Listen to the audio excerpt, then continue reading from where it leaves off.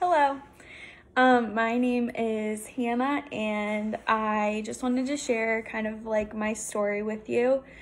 It is Easter weekend, it's Good Friday, and my church from back home is just encouraging us to share kind of the story of our lives, and I have a personal relationship with Jesus Christ, and so I just kind of want to share with you how I got to that and how I am where I am now.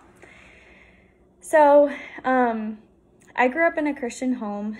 My dad is a pastor. I grew up in a ministry family, and a lot of people think that's like weird or was probably different, and it probably was compared to most people's experiences, but it was a huge blessing for me. My parents just taught me a lot about the Lord, and I grew to love him myself, not because of what my parents were telling me to believe, but more so what they were encouraging me, just in what God had taught them and how God has been the rock in their lives. So naturally, I'm just a sinful person, so I did not come to a personal relationship with him until I was 8, and I just decided that day. I remember I actually went to like a little women's conference with my mom and wasn't even supposed to go. Like, I was 8 and somebody shared the gospel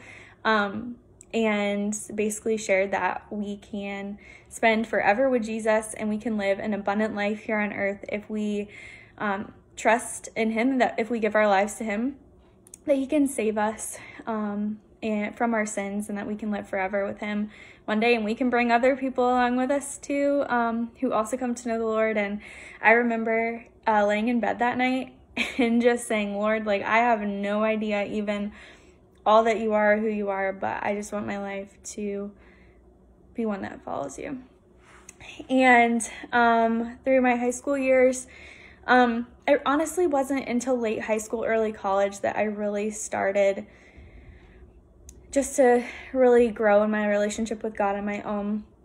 I honestly struggled with a lot of anxiety and just fears in general.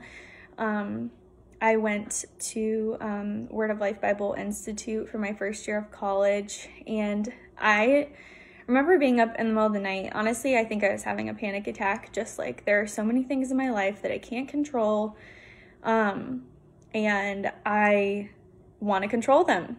And I knew that I couldn't, and it was during some of those times that were really pivotal in my life of God bringing people into my life and just saying, Hannah, like, you can't do it. That's right. It's not that God doesn't give us anything we can't handle. It's that we can't handle anything at all, and that God is willing to take our burdens for us. He did take our burdens, and he died for all of those on the cross.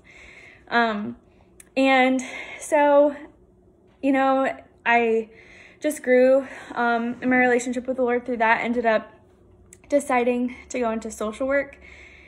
And a big part of that was because, as imperfect as I am, as sinful and selfish and hurtful as I can be, God has changed my life, and I need him, and I want to use my life to serve others for him.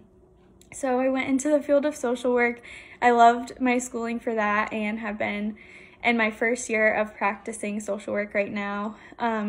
And the reason why I go to work every day and I let people yell at me and curse me out and sometimes thank me, but a lot of times just be really ungrateful. The reason why I serve older adults in the medical field is because I love Jesus, and I truly want to love others like he did. Don't get me wrong, there are some total joys and huge blessings that come from it, but it's not often easy. And I've just been reminded lately that as sinful as I am, I just want to share with the people around me the hope that I have in Jesus. He is the reason why I have hope during this season, why I'm in Ohio alone, living completely alone, working full-time from home. He's my hope. I know that this weekend, I'm not just celebrating a holiday. I'm celebrating a time when Jesus, who was sent down from heaven, came to earth, rose from the dead, and is living for us today. So just wanted to share a quick part of my story. Definitely have struggled and have so much more to grow in, but I just want to let you guys know that it's not a blind faith. I'm not just believing in something that I can't see just for no reason.